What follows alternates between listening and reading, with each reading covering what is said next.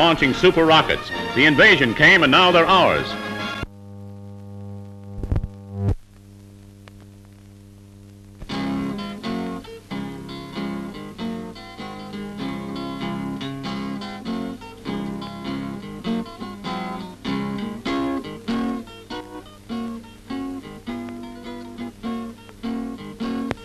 Careful, one of you'll get caught.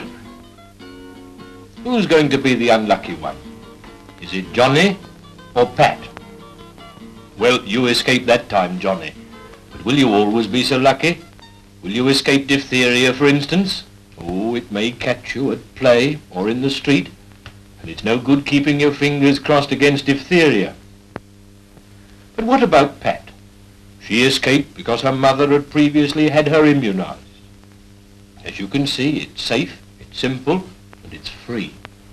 By this means, nearly 6 million children have already been protected.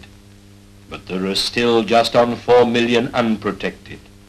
Last year alone, many thousands of children were saved from diphtheria, and many were saved from dying from it. Which is it to be? Are you going to let your child run the risk, or will you see that he gets the protection of immunization?